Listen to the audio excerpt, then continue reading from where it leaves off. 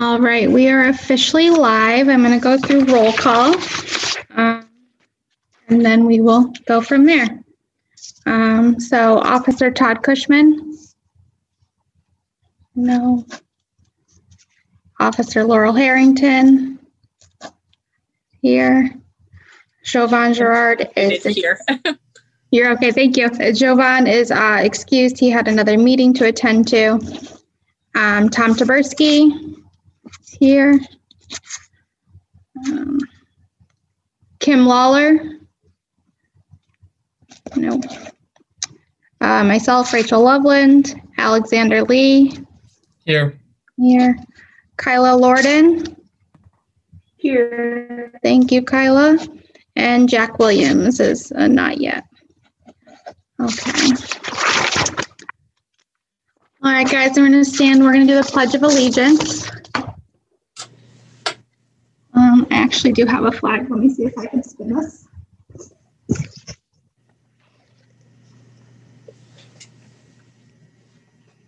I pledge allegiance to the flag, United States of America, to the republic for which one stands, one nation, under God, indivisible, liberty and justice for all.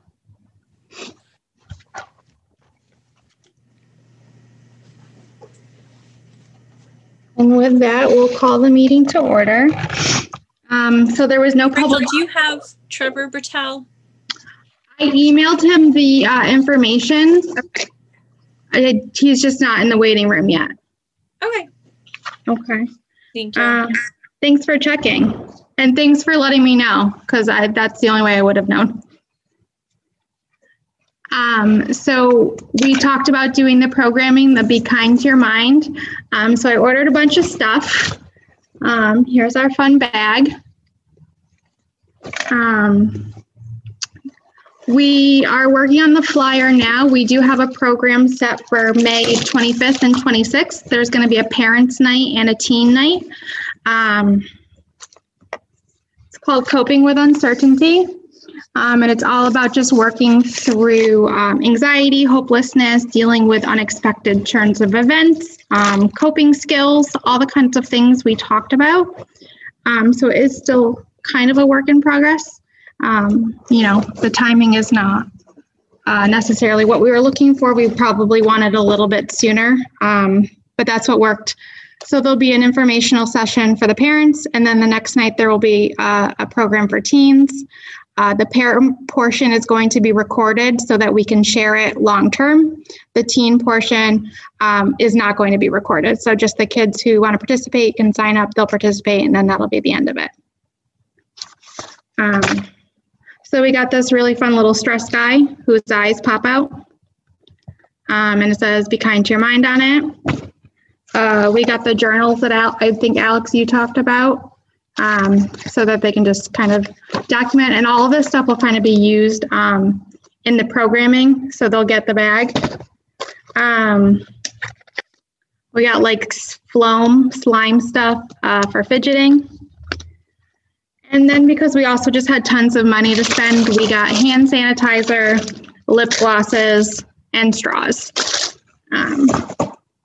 So that'll be all kind of the swag that goes with the program. So the parents who attend and the youth who attend will get that, coupled with some brochures and some things that we've ordered. Any thoughts, questions, things that we should be adding to the programming, anything like that? I think I just missed the last meeting. So I'm assuming these are going to be virtual? They are going to be virtual. Okay.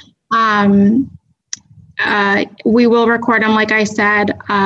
We are working on the advertising piece of it now.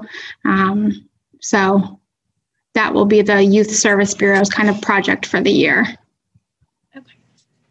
And they'll run in the evening hours, you said, correct? Yep. So the parent one, I think, is 7 to 8:30, with that last half hour just kind of being for discussion and questions. And the youth portion is 6:30 to 8. And so it's Tuesday, May 25th and Wednesday, May 26th. Okay. And after this meeting, I'll send you guys kind of I'll send you the flyer so that you have it and you can share it with folks. Okay. Rachel, can you send that to me as a digital copy? Absolutely. Let me write that down so I don't forget.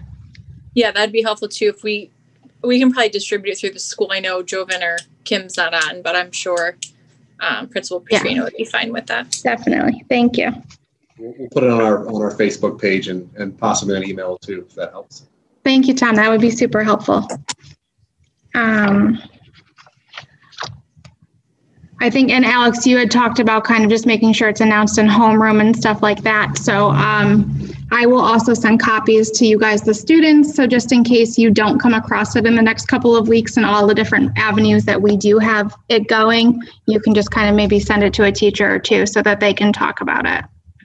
Maybe like sending it to like one specific subject, like maybe like all of the English teachers get it and like they talk about it in all of their classes, because like you need to take one English class every year, if I'm not mistaken. Mm-hmm.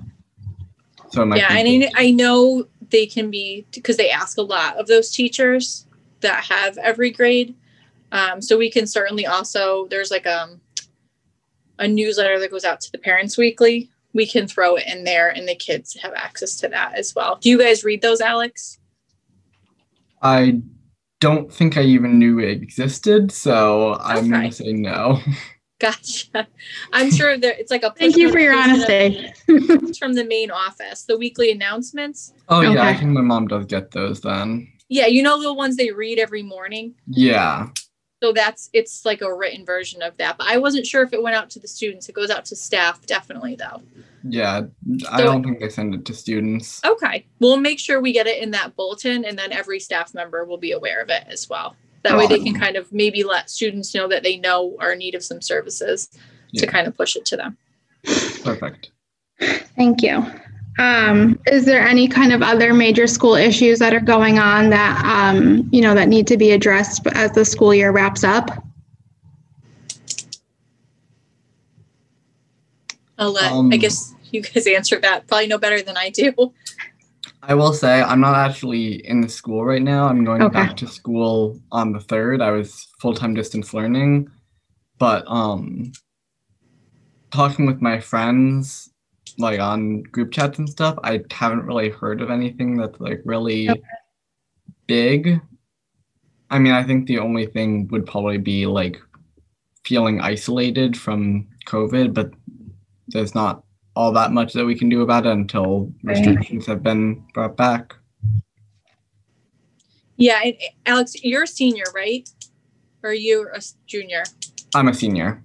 You are a senior, yeah. And one thing that's positive news, it does look like we're going to have a normal graduation and prom.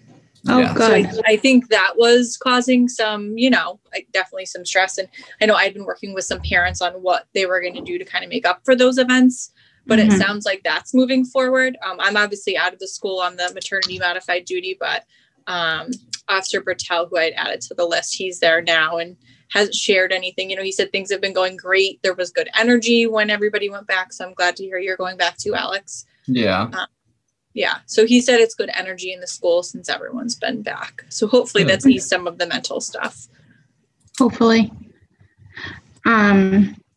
And so I guess that kind of leads me to my next discussion point. Alex, you're graduating. Kyla, are you graduating? No, I'm a junior. I have 1 year left. Perfect. So if you guys have friends or classmates that you think would be interested in joining the Youth Service Bureau Advisory Board, or if you guys know of any students who want to join, please send them my way. Because we will lose Alex, and I don't know if Jack is a senior or not. I'm pretty sure he's a junior. I don't think he's in my grade. Yeah. So we'll at least he's a junior. Okay, thank you. We'll at least need one, but ideally maybe 2 or 3, so that Kyla and Jack can kind of show them the way of what we do and kind of moving forward. So mention it. If anybody's interested, just shoot me an email or have them shoot me an email. It doesn't take too much to be a part of this. So hopefully that's a good incentive. But you can put it on your college application. You can. And if you need letters, I know how to write them. So So please, if you know anyone, if you want to drag a friend with you or whatever, just send them my way. And congratulations on graduating, Alex. Thank you. Where are you headed? Do you know? UConn. Okay. Go Huskies. I'm an alum myself, so I only have good things to say. Other programs that the Youth Service Bureau is doing over the next couple of weeks, just so that you guys are aware. We're doing really fun family take-home kits. So for the month of May, we are providing tie-dye kits to any family that requests them, along with 4 pillowcases, because I couldn't keep track of t-shirt sizes. So any family who can request a tie-dye kit up until May 4th or 5th, and then the order will go in, so we'll distribute those. And the idea is that we're encouraging families to step away from electronics and do something together. So they send an email at the end of the program, kind of just reflecting on their experience, and they're entered into a raffle to win a gift card to a local restaurant for a family dinner. The other fun program we're offering, and this is right up the high school students' alley, is a 4-week yoga and mindfulness program. It starts next Monday at 6 to 6:45. It's also via Zoom.